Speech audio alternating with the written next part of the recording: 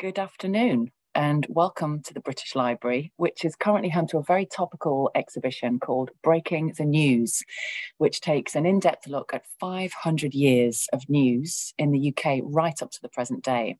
In this event today, however, we're looking beyond that UK focus with some British Library curators who are going to share their handpicked choices from their respective regions that speak to the themes of the exhibition. This will also give us a sneak peek behind the curating scenes, something I'm really keen on doing. The British Library is full of such interesting people. And this is your chance to find out what curators do all day, what makes a particular item stand out, and anything else you'd like to know. So please don't wait till the end. You can just put your questions in the chat box anytime. And we'll have a Q&A after my colleagues' presentations. I'm Bea Rolat of the Cultural Events team, and it's my great pleasure to introduce to you some of my exceptional colleagues, today's British Library All-Stars. We have Yasuo Otsuka, who's curator of Japanese collections, Hanlin Shi, who's curator of Chinese collections, Ayoub Darillo is curator for the Ethiopia collection, and Mariam Dahan is curator of Africa collections. Our first two speakers are a joint presentation that very cleverly shows the same story from two completely different sides. So Yasuo, I'm going to let you take over now. Thank you very much. So, if everyone can see the, yes, there is a slide that's coming up. Okay. Hello everyone, thank you very much for coming to our event. I'm Yasuo Otsuka, curator Japanese collection.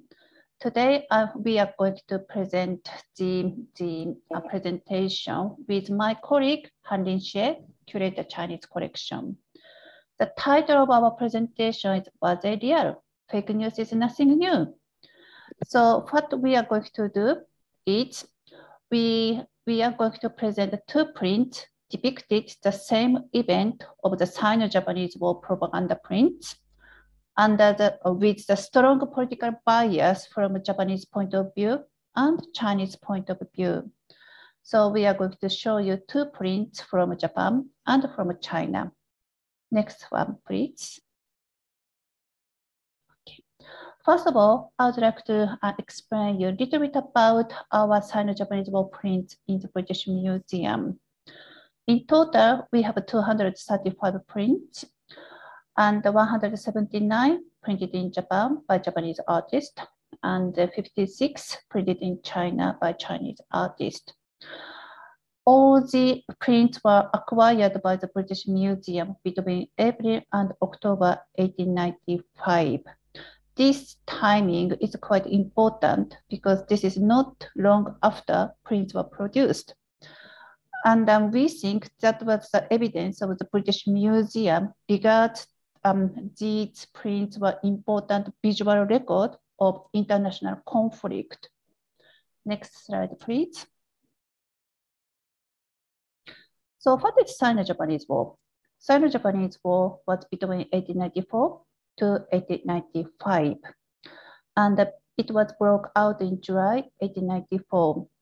So it was in military rivalry between Meiji Japan and Qing China.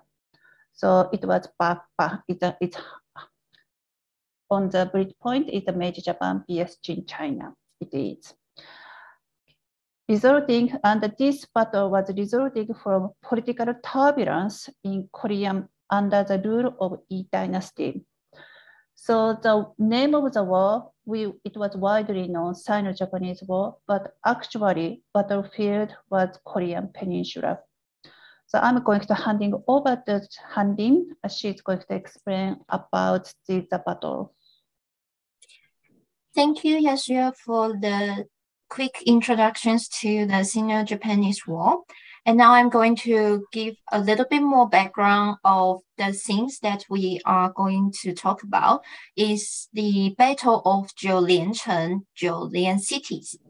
If we go to click on the map, then we can see where the Jiulian city is located. As you can see, it's more North China and near to the Korea, as Yasuo just explained, where the main battlefield was.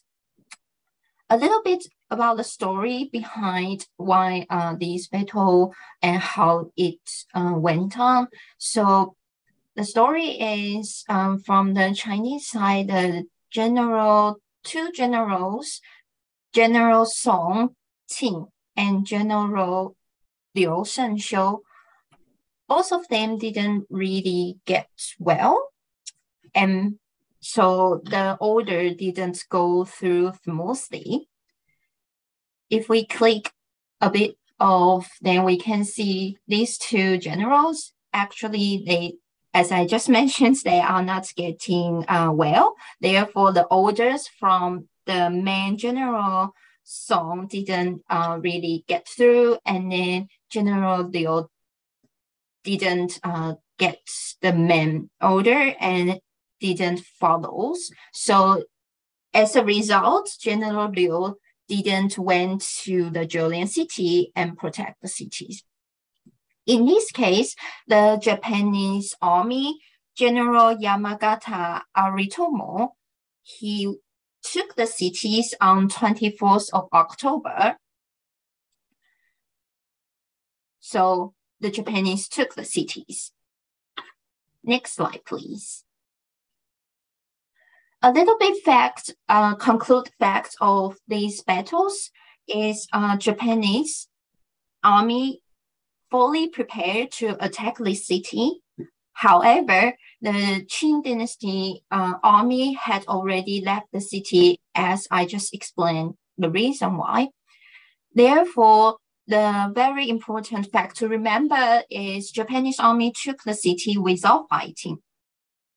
And Qing dynasty army didn't retake the city. This is two main points that need to remember. Next slide, please. And now I hand back to Yasuya to describe a bit more about the Japanese items. Thank you very much. This is a Japanese print produced by Japanese artist and the Japanese publisher. So you can see the title of this print is the Japanese army occupied Julian-Chen. We made a great victory. So this is a battle scene of the Imperial Japanese army fighting heroically. And in the distance, you can see the triangle flag. That is indicate where the Chinese army was fighting against the Japanese army.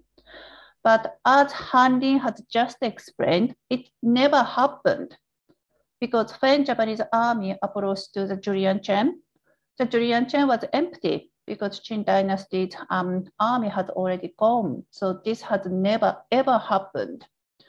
So that's why we think this is a truly purely produced under the propaganda purpose to advertise how Japanese army was doing great job and how bravely they were and kind of the heroic moment. To say about the Imperial Japan is great, but it never happened. Please remember this never happened. So this is a fake news. So handing over to Han Lin to explain about the Chinese print. Okay, so right now you can see from the Japanese items depicts the historical events, but which as well is not happened and not real. There are a few hints on these prints also provide the evidence that these things didn't happen. So the first one on the title in Chinese is 克复. In English, we can translate it as retake. However, as in the archive and recordings, there is no these events happened. Chinese didn't retake the Julian cities. And the second, so 大鸟归界 in Chinese, Autori Kesuke. This name has been mentioned in the print. However, this gentleman, who was a high-ranking diplomat, was in Japan during the time. Therefore, how could he join the war? Therefore, this is the second point that these things is not true. And then the third, you can see there are a bit descriptions on the left-hand side. And according to the historical recordings, there is no such descriptions. Therefore, these 3 points gives the hint that this is a propaganda purpose printings, which depicts a non-happened events. Next slide, please. Therefore, what we do with these prints, so as curators, we carry out the research on the collections and do the research on various archival records. Next steps, we provide the resources, as you might receive the link for online websites that provide the resource, including the British Library's items and some archive and recordings. This website was worked together with our Japanese partners, Japanese Center for Asian Historical Records. So we also worked with our partners to provide the resources to the general public. The last step is we will leave the public to interpret. Therefore, in conclude, as curator and the library, we provide the items available to the public, and we leave the interpretations to them. This is our presentation as our part. If you have any questions, you can put your questions into Q&A box. And now I'm hand over to my colleagues, Ayo, who will introduce the Ethiopian items to you. Thank you. Okay, thank you very much. As you have seen in this exhibition, Breaking News, in 1984, very important coverage of the Ethiopian famine was made by Mohammed Amin and Michael Berg. This reporting of the Ethiopian famine inspired Band-Aid to raise charity records money, as well as being considered one of the most regarded as being a watershed moment in crisis reporting, which to this day had a great influence. At that time, the Ethiopian government was a communist government, which just came to power in 1976. And the famine was considered in Ethiopia as a cause by the civil war. And important newspapers and articles at that time were produced, as well as posters, to basically celebrate the first couple of years of the revolution, I think 4 or 5 years. And what that did was it created a great criticism, especially from outside of Ethiopia. Next slide, please. So just to give you some background before I go into our main poster, that propaganda poster that I've chosen for this talk. The first picture that you saw is from the Library of Congress, which is a communist poster, again produced between 1984. So the British Library has a vast amount of collections of items relating to Ethiopia. And one of the areas that hasn't had a great attention that much as opposed to manuscripts is the modern printed books, and particularly communist magazines and newspapers and books of that period. Next slide, please. So I selected this, as you can see, a poster in a newspaper. This was for a special edition for a newspaper titled Sarto Adder, which literally translates the workers, produced by the Workers' Party of Ethiopia. And this was again part of the celebration of the first couple of decades of the Ethiopian Revolution. And important artists were commissioned to produce posters like this. This was particularly for the May Day festival that it was produced.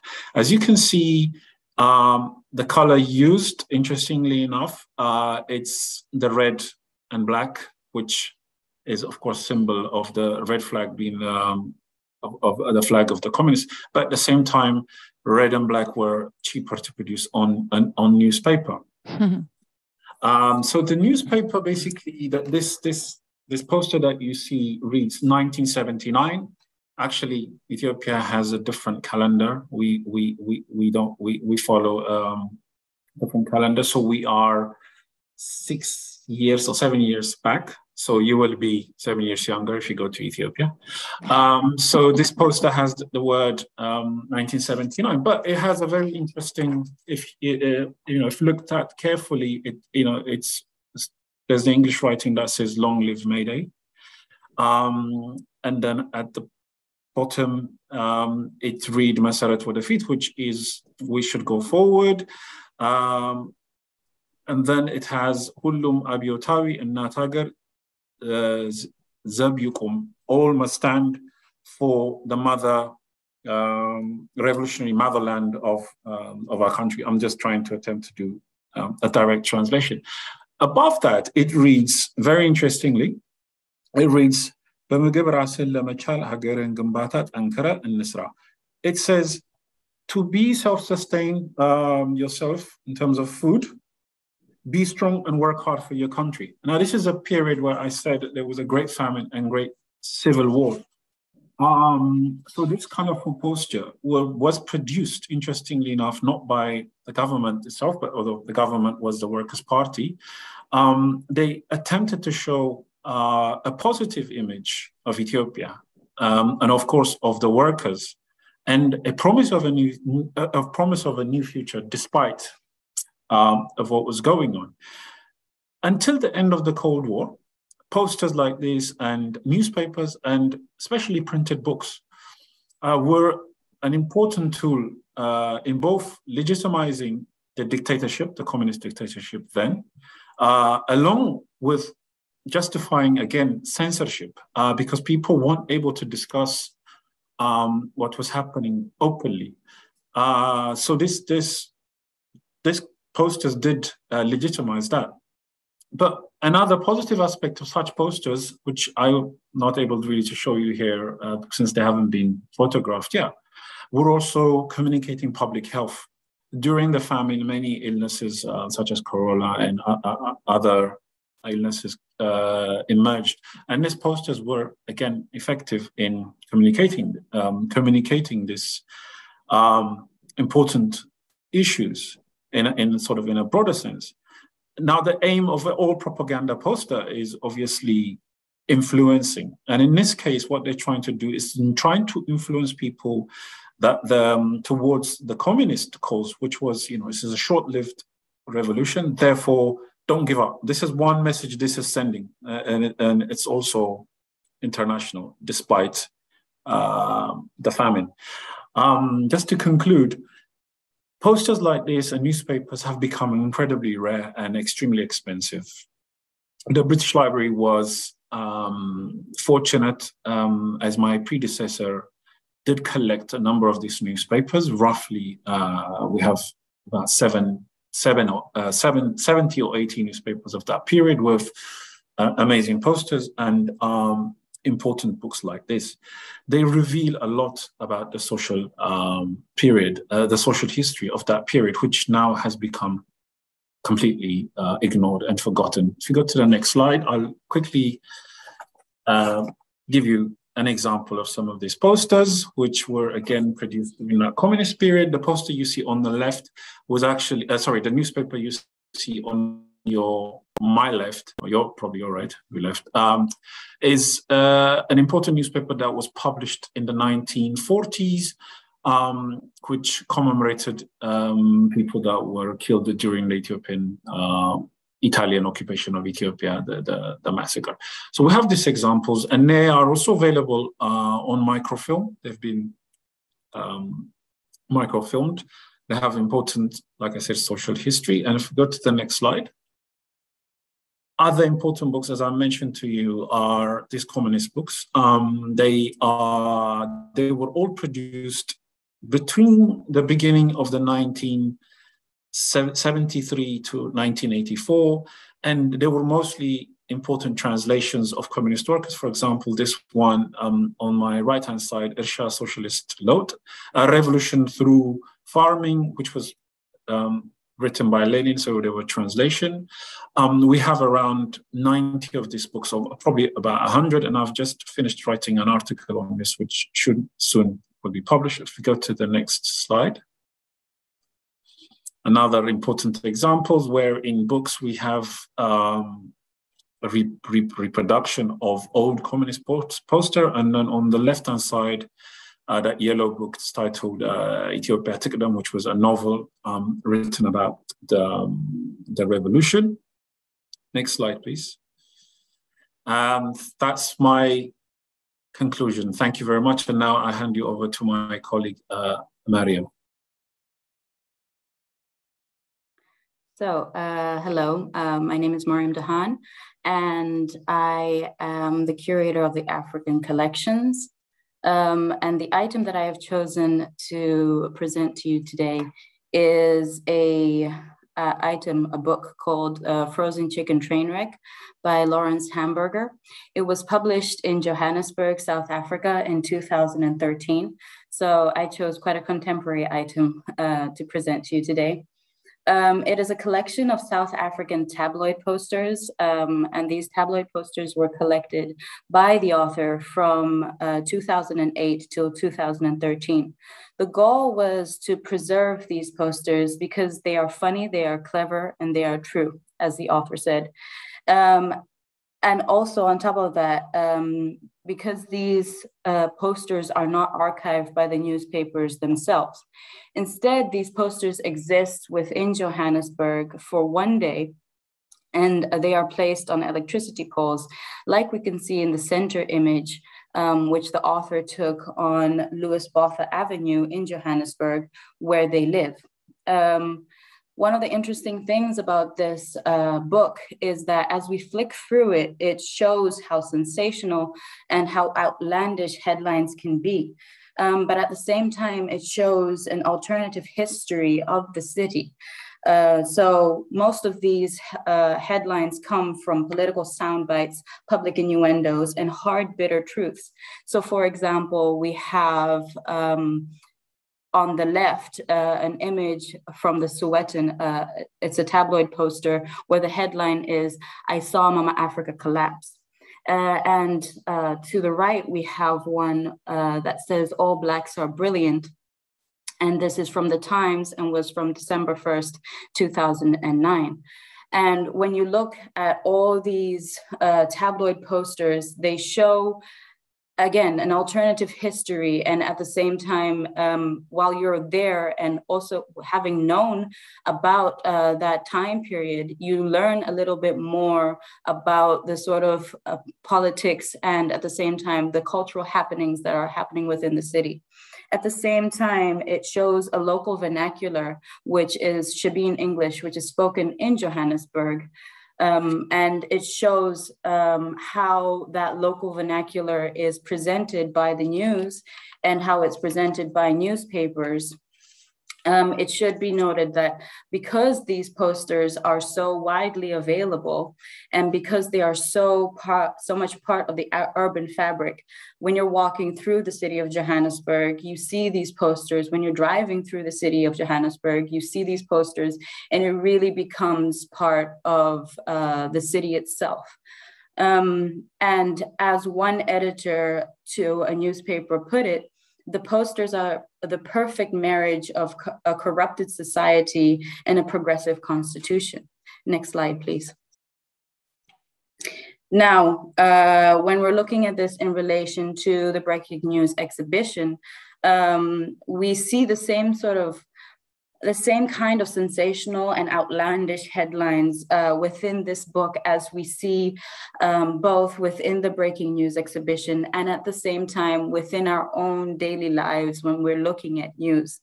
At the same time, we start to question whether these tabloid posters, whether they are an example of something that is reported or something that is distorted. For example, the central image and the central tabloid poster by The Citizen, which was published on the 19th of September, 2012, it says that cops were trained to slay vampires. Now, for people who are not part of that culture, not part of Johannesburg, and not part of that time period, it may be a question of, is vampires something within Shabian English, or is it a slang term, or is it something that had occurred at that time? And these are the sort of questions where you start to ask yourself, or for example, Karate Goat hates me. People who, as somebody who isn't part of that time period, we may not understand who Karate Goat is. And at the same time, we may not understand whether this is an actual reporting or a sort of distorted headline. And at the same time, within this book, when you flick through, you realize that there is a focus on sex and the scandal. So for example, one of the ones that I found was quite comedic was the left image from the Daily Sun, where it says that a goat was caught in a sex scandal. And when you look through this entire book, you see time and time again the sort of comedic humor that we have. And finally, in conclusion, these posters might be unique to Johannesburg in South Africa, but the concept of an almost absurd headline is not. And it really makes us contemplate the headlines that we consume and how they seem almost insane in a way. So that's the item that I wanted to present to you today. Thank you so much, Mariam. That was absolutely fascinating. And indeed, all of these presentations took us right into the core themes of the Breaking the News exhibition, with the fake news, the propaganda, sensationalism, and it just shows what a global enterprise those themes are. So thank you all very much. I'd like you to switch your cameras back on now, please. And we'll see if there are any questions from the audience. I don't think there are. But that's fine, because I've got some of my own. Mariam, I'd like to start with you, please. Your comment that headlines are funny, clever, and true. I must say, everything right now certainly does feel like a frozen chicken train wreck. But in the sense that tabloids are a barometer of public mood and the politics of a given time, I just wondered, is there other information, sort of meta information, that you garner from these items? For example, the advertising, the price, the pricing schemes, who the writers are these details also part of your research? So when you're looking at the tabloid posters, well, specifically this item that Lawrence Hamburger created, and frozen chicken train wreck is also one of the headlines, by the way. But when you're looking at that item, you do see that the tabloid posters are quite cheap. And at the same time, they're displayed in the city all throughout. So in terms of headlines, they're free to consume. And at the same time, because somebody who is out of that time period and out of that cultural situation may not fully understand what was going on at that time. But somebody who is there, they understand, oh, this is what's going on. This is what the poster and the headline is saying, even though they are outlandish, and they seem even more outlandish to us because we're not part of that time period. So with your question on whether it's easy to consume, then yeah, it's very easy, because they're all free for anybody who's walking by, anybody who's driving by to read. And the newspapers themselves are quite inexpensive, where one of the newspapers actually had the price of just 3 Rand. So yeah, 3 South African Rand. So they are actually quite cheap, yeah. Or in a sense, a very sort of democratic form of information sharing, which brings me to Han Lin. I'd like to ask you a question. Thank you for setting out the flow of how items enter the public domain. I just wondered, Han Lin, could you talk about, you said, I liked the phrase, allowing the audience to make its own interpretation. Can you talk about how your work democratizes the collections held within the British Library? So is your questions that how we interpreted the items, or how you facilitate others' interpretations more, really? What is its journey from being sort of locked away in a safe, dark, very careful space? How do you widen that access and democratize the item? Okay, right. So it will come to like various items in the libraries. So maybe the public may not know, as the library in the Chinese collections, we do have various materials of the collections. It's not only books. We also have these printings. We also have some manuscripts and some special items. So how we make those items for the public? Easiest way is the audience and the public can come to the libraries, apply the reader pass, and you can request those materials to be read in the reading rooms. Although this... Do you mind if I just jump in? Because some of my friends didn't know how easy it is to get a reader pass. And I just like to make sure that you don't have to be an academic or anybody at all. All you need is a phone bill and an address to come in and get a reader's pass. And I just had to just barge in there. Apologies for interrupting, just to be sure that don't worry. knows. Yes, so as B just said, it is not difficult to get a reader pass, and as long as you get a reader pass, you can access to the library's reading rooms. Then you can access to this material as like the treasures. So it's not secure to academic, or only the curators can access it. So the simplest way is to consult the materials in the reading rooms. Second, of course, as just I said, it might subject to the conditions of the items, but don't worry and don't disappoint it. You always can contact to the curators, provide your purpose of research, and we can evaluate if you you can see the original items or not, subject to the conditions of the items. The third step is what the library at the moment also pursue is to make our collections online. So we also carry on many digitizations projects to digitize our materials and put it online, so the audience or the public can access to the high resolutions image all over the world, no matter when you are, as like 3 a.m. in the morning or 3 a.m. in the afternoon for a cup of tea. So no matter where you are and what time zone you are, you can access those image online. Furthermore, we also have a couple of events. For example, today's events, thank you for organizing the and cultural events teams. So for these kind of small events, we also promote our collections to let the public know we have these kind of treasures. Also, we quite frequently will publish our blog posts on the British Library's blog post channels. We also use these ways to promote our collections to let the public knows. Sometimes we also undertake carry out the show and tells for the specific target audience, for example, students from the universities.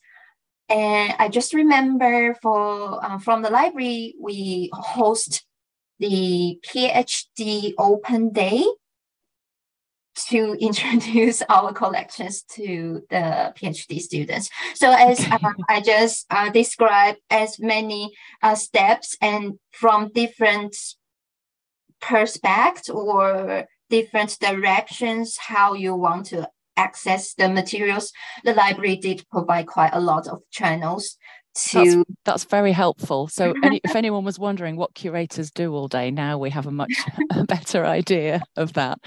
One of our audience has just shared a question. It says, here we have curators with a focus on China, Japan, Ethiopia, and Africa, countries at a whole continent. I was curious how this was approached within the library. It's a very good question. You're talking about editorial balance of how we've attempted to cover this region. The truth is, dear audience, that it's really a question of who was available, and we've sadly lost one of our speakers today. So it's not a sense of really editorializing the importance of certain regions as opposed to others, but really which of our curators was able to share their time and join us today. I hope that that's an adequate answer for you. And please do remember there's another session next week covering different regions with different curators. Moving on to another question, I'd like to ask you, Yasuo, your demonstration showed that fake news is nothing new. And it led me to wonder, has there ever been a hoax item or a fake in our collections, or have you had to authenticate or verify an item? Well, this time, the title fake news or fake items, we have chosen the title especially for this event because this is connected to the main exhibition at the breaking news. So it's not, it depends on how you describe what is fake. So we have the facsimile of the antiquarian material. That facsimile, do we say it's a fake or not? And when the facsimile was created with the purpose of the preservation of the real item, that facsimile is not fake because that has a purpose, and we know it was facsimile. It's a very similar copy, and we say to the user, this is a facsimile because the real item is in the fragile condition, something like that. Well, you asked Han-Lin about our prints, and Han-Lin explained briefly how we treat the items. Well, I would like to back up what Han-Lin was saying. Especially this type of the propaganda poster is difficult to handle as a library because we do not want to give the user as a misunderstanding as we are actively collecting propaganda poster for the sake of scattering the propaganda to the world. No, that is not our purpose. So how do you manage that? Because that there is an editorial line to be balanced there, isn't there? How do you add that context? Well, so that's why we did the online exhibition with our Japanese partner. Han-Lin mentioned the name of the Japanese partner. It's the Japanese Center for the Japan Center for Asian Historical Record. So in short words, they were digital branch of the National Archive of Japan, and specific to treat the time span of the 19th century to 20th century. So first of all, our Sino-Japanese war print has a good balance of Chinese prints and Japanese prints together. And it came to the British Museum together. And we know the evidence when it was purchased from a London bookseller. So that's why we thought, aha, so that time British Museum thought that was a visual aid material to know about the political conflict in the Far East. Then they are aware that it's a print, propaganda print. So somehow those prints was given the shelf mark as the Japanese collection, not the Chinese collection, and also not the visual art or print collection as the British Museum. So that's why when British Museum and the British Library was physically completely separated, the collection was transferred from the British Museum to the British Library. Then,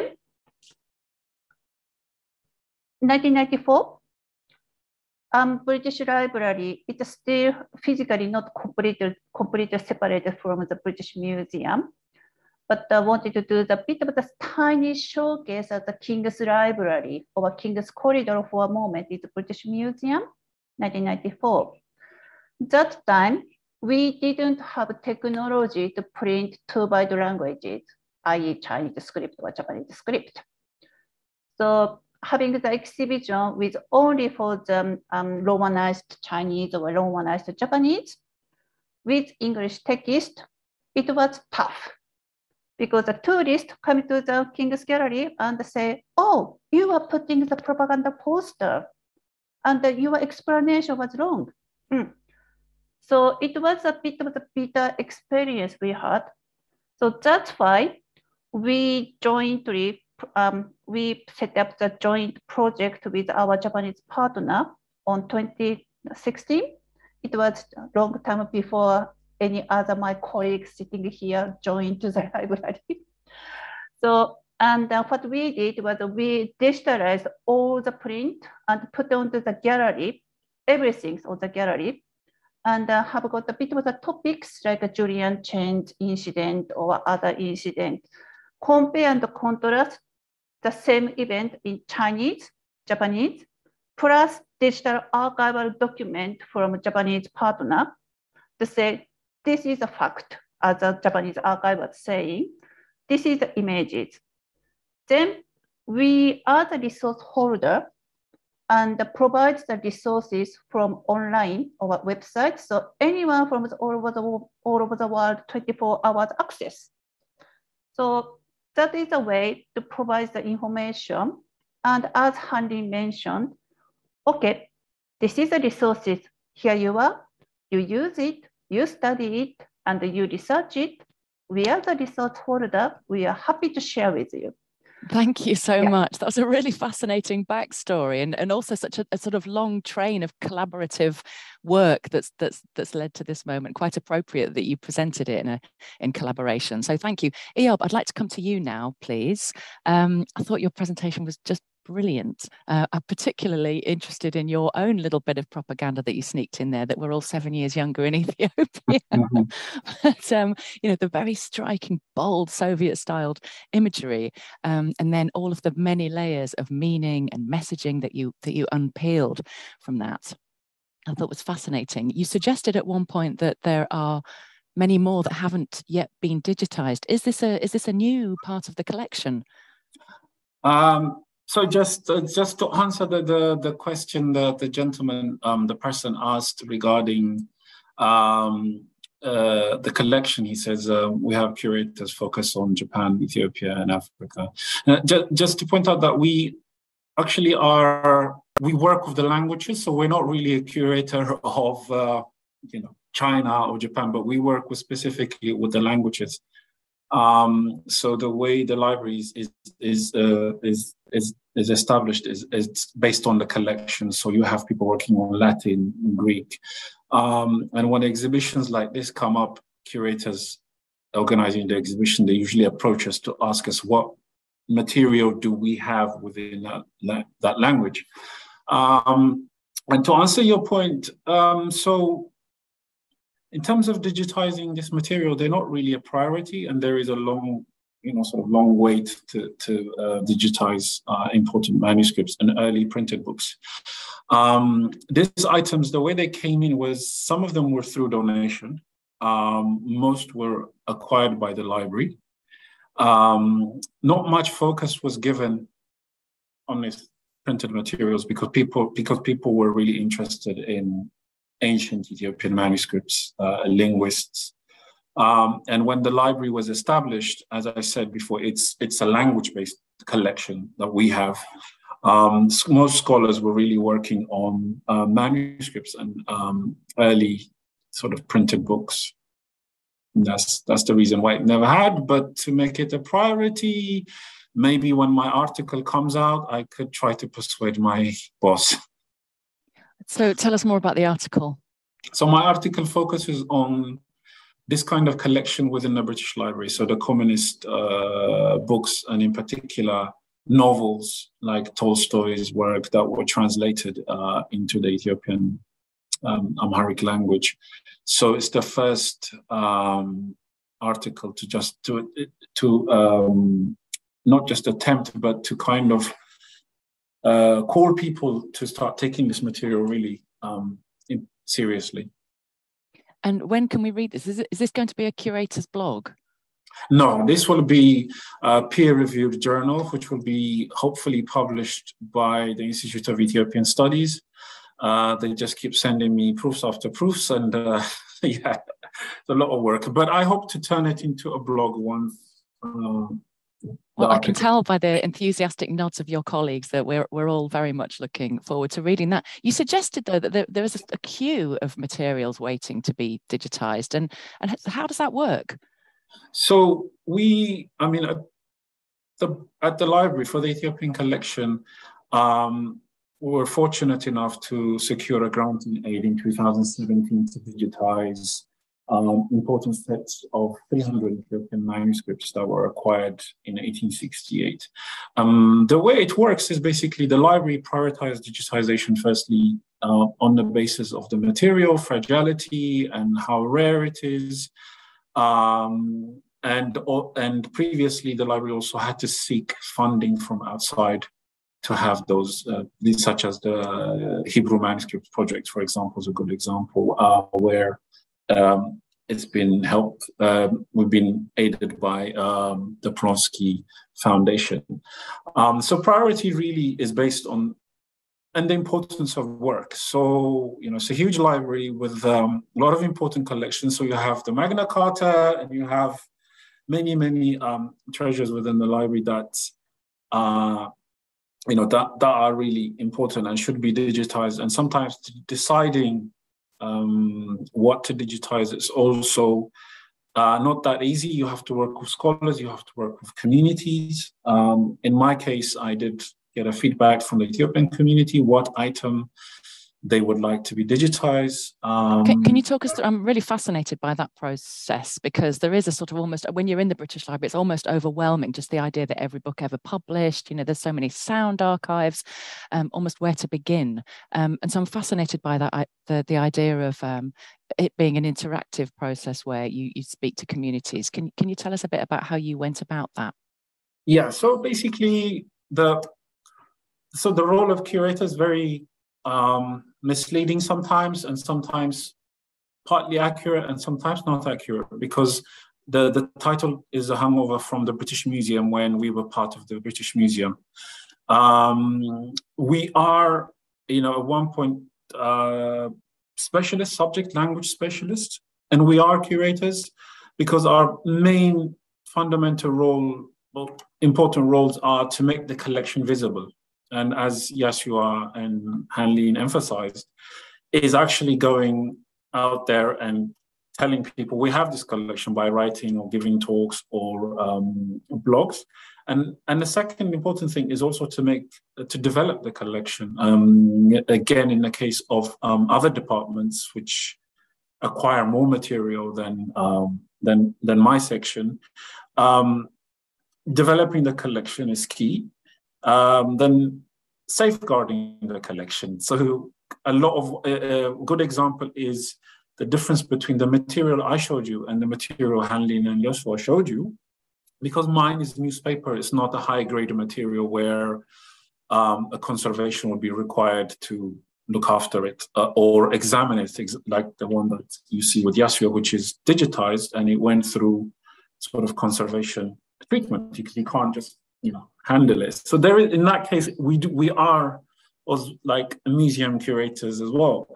And the other final thing is making the collection widely accessible. We do this through cataloging, either cataloging of printed books or cataloging of archive materials, or cataloging manuscripts. And I completely forgot your question because I just went into definition of a curator. So. I think you answered about 17 questions there, so that I'm very happy with that. Don't worry. We have got a very quiet audience. Audience, you're making me work really hard here. Come on, audience.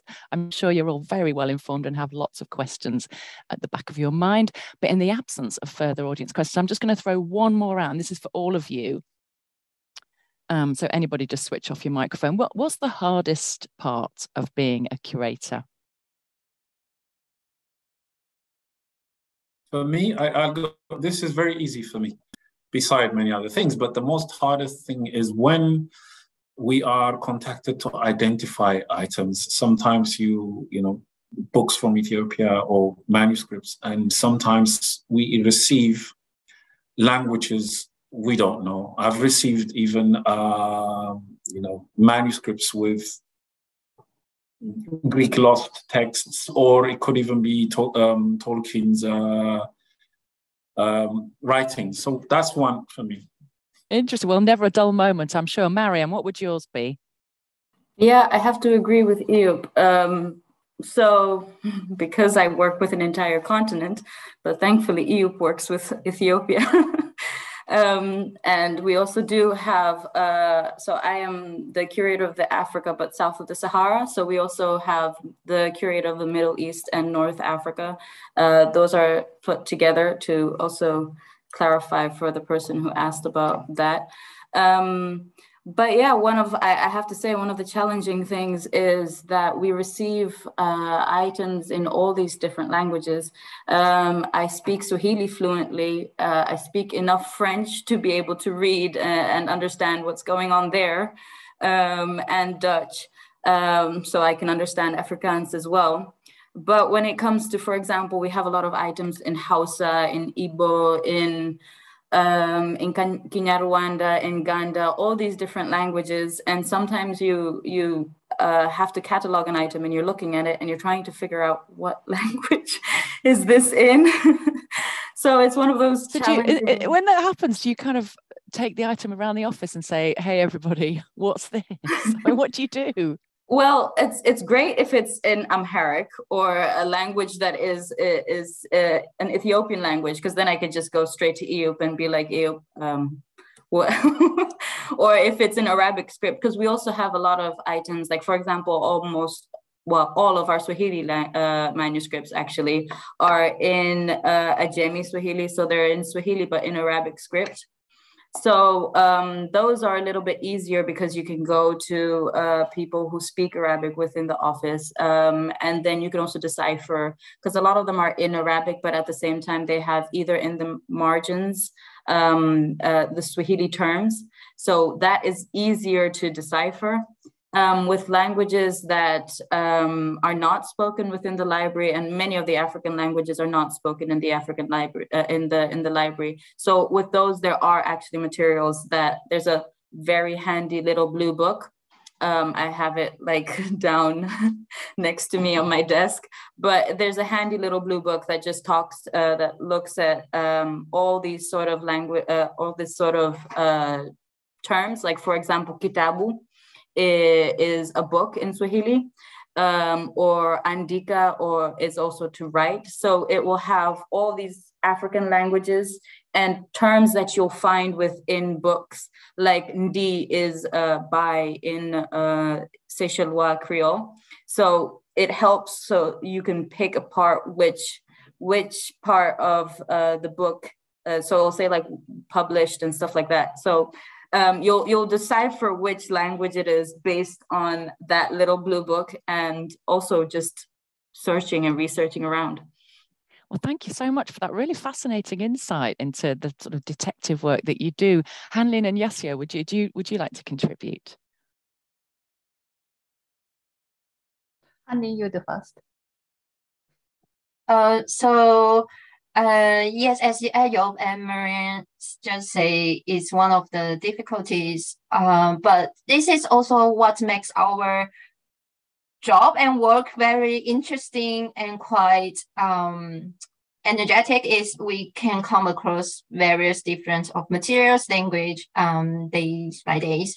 if I have to say, one of the difficulties really in my job is when you see the items, the conditions is not really well to provide the original access to the readers, and the readers is really enthusiastic to the original items.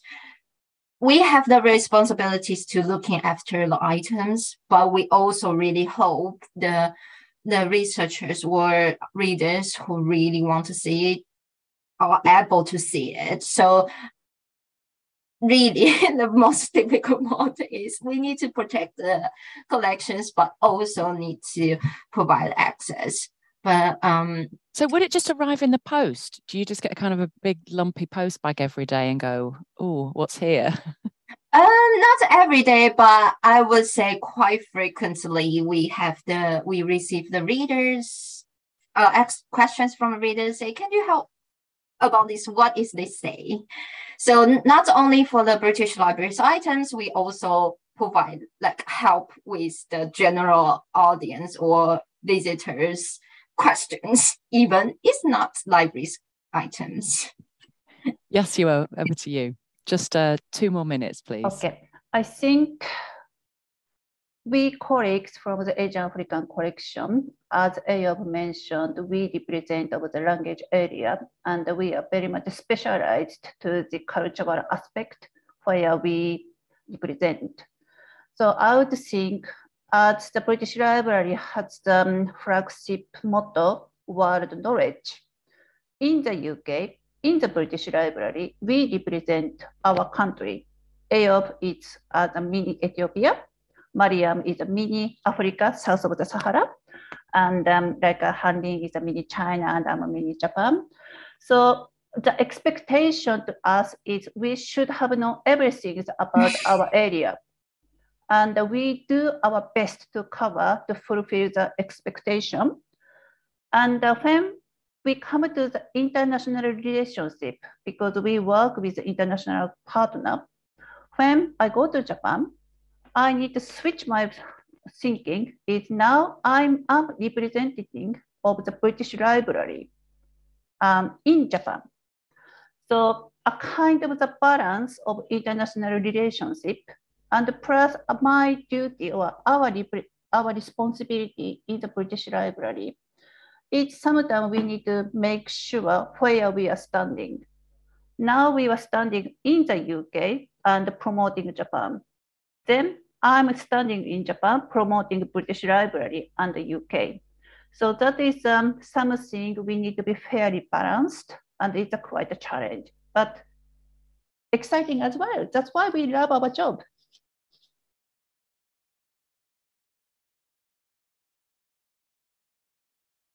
The love for your job has all been made evident in this presentation today. I'm very grateful to you all for joining us and sharing the work that includes diplomacy and detective work. It's been absolutely brilliant to hear from you all. I'd like to remind our audience that we have another session at the same time next week, 12:30 on Thursday, the 23rd of June, and that will be with the British Library's Americas and Europe team. The exhibition Breaking the News is open now, so if you're anywhere near London, do come in for a visit. And there are lots more news-related events on our website. But in the meantime, I'd just like to wholeheartedly thank the curators, Yasuo, Han Lin, Ayob, and Mariam. Thank you very much. And audience, see you all next time. Goodbye.